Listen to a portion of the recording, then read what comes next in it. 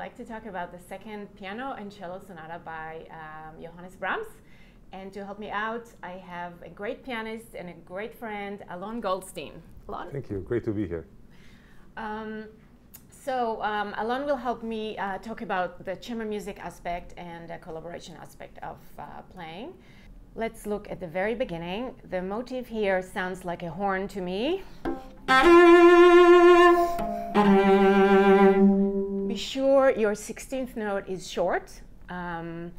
I started from the string,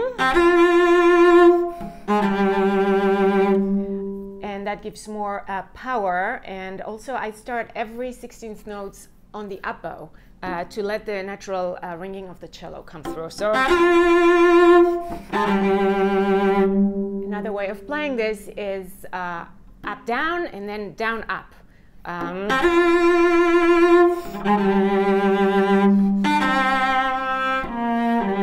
You can see what works for you. The important thing is to remember that we have a 4-bar subphrase here, followed by another 4-bar subphrase. So,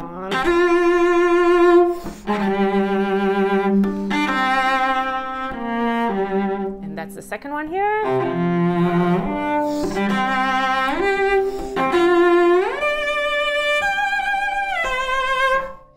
Bars 5 through 8 are particularly tricky for keeping that long line. Notice the hairpins and try to go to the third beat. The highest point is the third beat of each bar. So 1, 2, 3, 1, 2, 3. And then in bars 7 and 8, we have a longer hairpin that goes to the high G. When you think of this shift, try to imagine the high D. Just play the high D a few times, like a horn player that imagines a high note before he leaps up. And then I usually slide or shift on the old bow. So,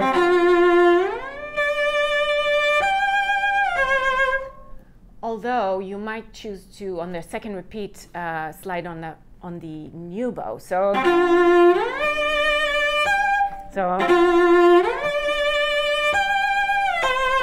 And that can give more power. It's a little more dramatic. When Inbal and I started to work on this great masterpiece, one of the first things that struck me is that Brahms only wrote 4 symphonies, and yet 2 of his symphonies, the third and the fourth, were written in the same key that the 2 sonatas for piano and cello. You know, the first sonata, E minor, is the 4th symphony, also E minor.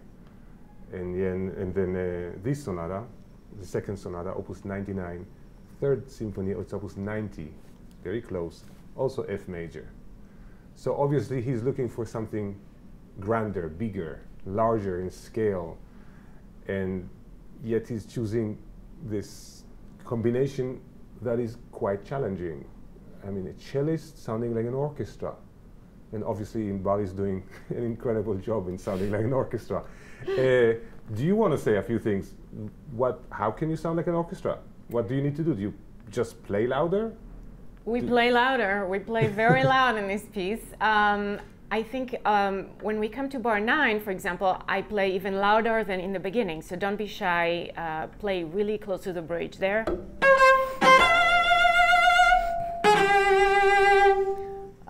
There's a few instances where we sound like orchestra instruments, like bar 30, 1, 2, 3, 4, we could sound like a drum.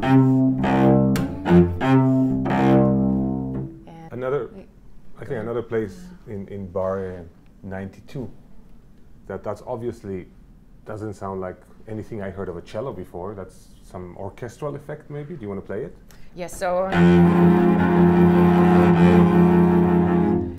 let me talk for a second about how I practice those noodling, which are really tricky. So the first time it comes is in bar 60, and I like bringing out the note that is changing. So we have a...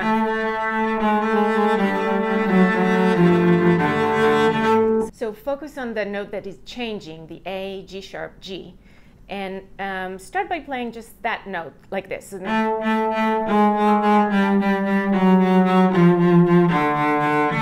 And you should pronate. Use your index finger to push down the stick, as if you're opening a door, I would say. So then you can add the double stops with the open A. After you practice this quite a few times, you can start giving a wiggle like this, basically. So always taking care to bring out the lower note, the changing note. You know, from a pianist perspective, you know, orchestral, why orchestral? Well, the beginning, it's obviously a string tremolo kind of writing for piano.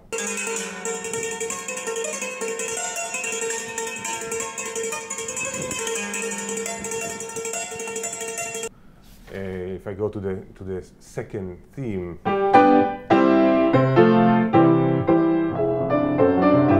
there's such a kind of you know, it sounds like a tutti, the whole orchestra, kind of a Berlin Philharmonic, grander orchestral sound. Obviously, having piano trying to sound like an orchestra and a cello might you know, bring us these challenges of balance. And one of the places I think we discussed was the middle of the development section, where the writing for piano is very thick. It's this section starting in bar 75, middle of it, where the piano has the left hand playing chords, the right hand playing offbeat, broken chords.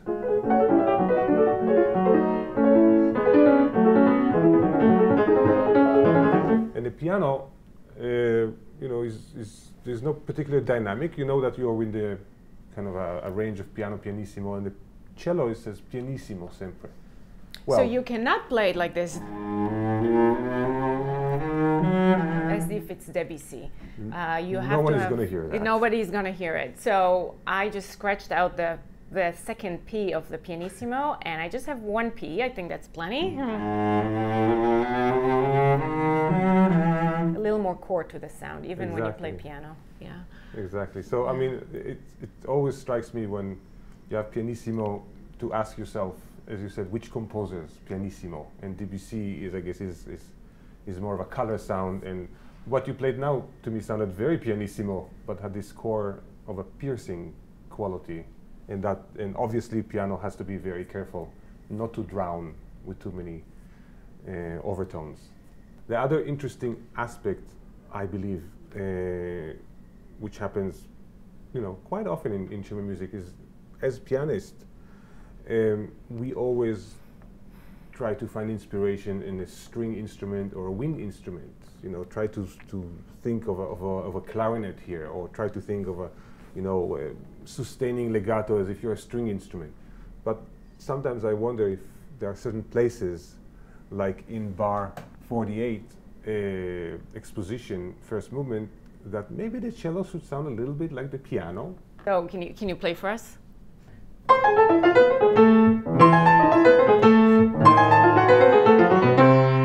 And then we have, so perhaps not to play it, because the piano obviously has a different touch. So how did you play it? A little off the string. In other words, you sound better than piano. Always. Bars 20 and 21, we have a couple of options for different fingerings, and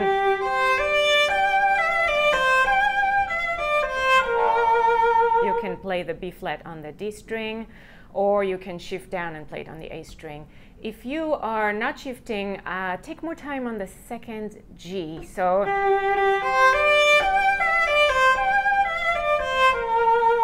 to make a difference between those two, G, E, D, C shouldn't be repeated exactly the same. Be sure not to accent here.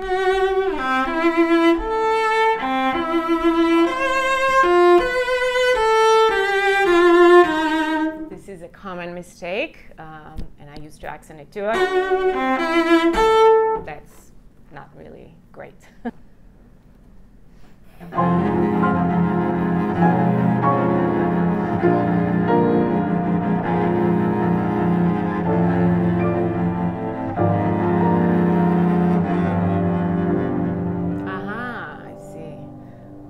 Changing? Are we?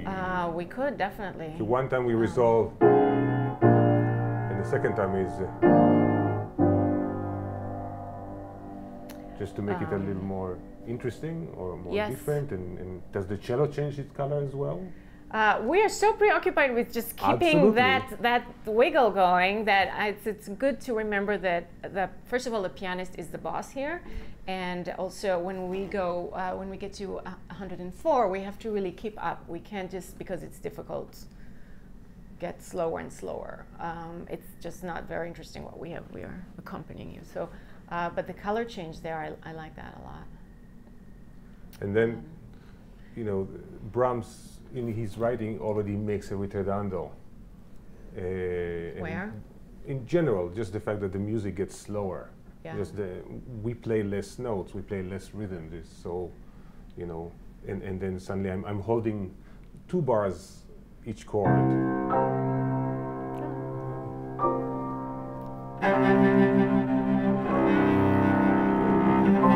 Yeah. I jumped. No, but yeah, so in a way, his harmonic progression gets slower and slower in terms of what he did every bar. Now he's doing every 2 bars, then it's every 4 bars. The changes. So he's actually making a ritardando. We don't need to compound exactly. that. Yeah. So I did play with some cellists where in bar 111 to 112, which we should not name. Yes. Yeah. 111 to 112. They started to make a ritardando, da da da da da da da da da, which I think is unnecessary because Brahms actually writes the ritardando in the harmonic progression, and I think you do it wonderfully. It's very organic and coherent. You want to play it? Yeah, let's. From 107? Yes.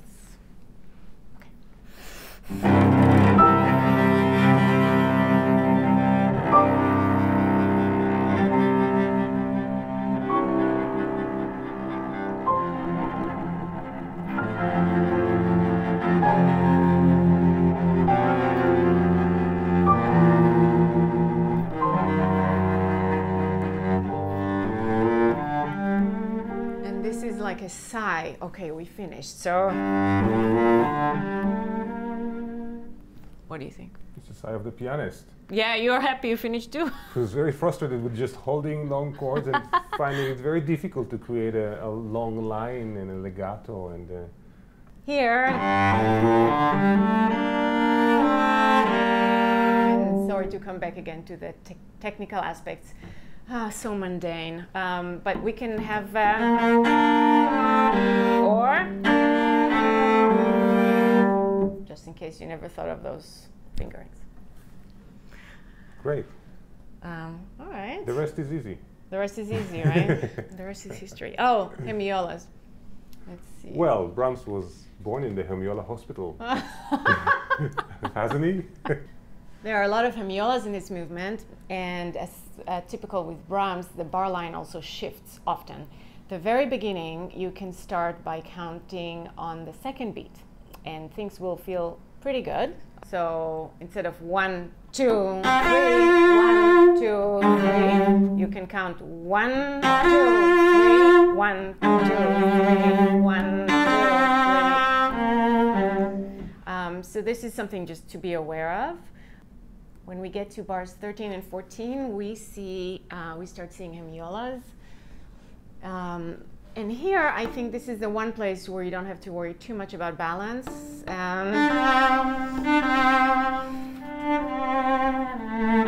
You can soften your tone. We have to find those opportunities because otherwise everything is just fortissimo. Here I do hook my bows, so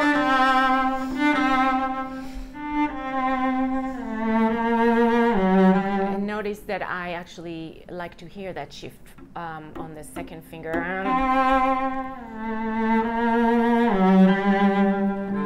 We always have to look for opportunities to express, for expression. Yeah, always be aware when the piano starts a theme and we answer the piano. So Alon is going to play a B2 bar 34. So 1 second, and then so we have. Obviously, you want to try and match the character of your pianist, and then.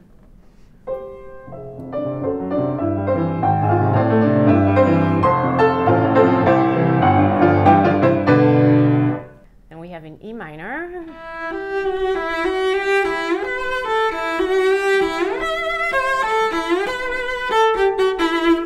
So in bar 45, for example, we have something that sounds very pianistic to me.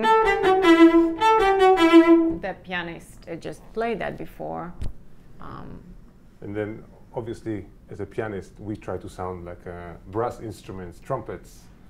So it's interesting that the cello tries to sound like the piano, who's trying to sound like a trumpet. Always trying to be somebody we're not. Okay. Or we are all of them. Yeah, that's true. You know, obviously, that's as far as one can possibly go. Yeah. From F major. And there might be a reason that we will find out in the second movement that he already introduces that you know, Neapolitan note of F sharp. Going half a tone higher. And notice how we have this leap. So, and then a few bars later. So the range widens, and you can show it with your face, with your color of your tone. Play closer to the bridge, darker sound there. Thanks for joining us today. Thank you, Alon, for being my guest. Great pleasure. Thank you. And see you next time with the second movement, so stay tuned.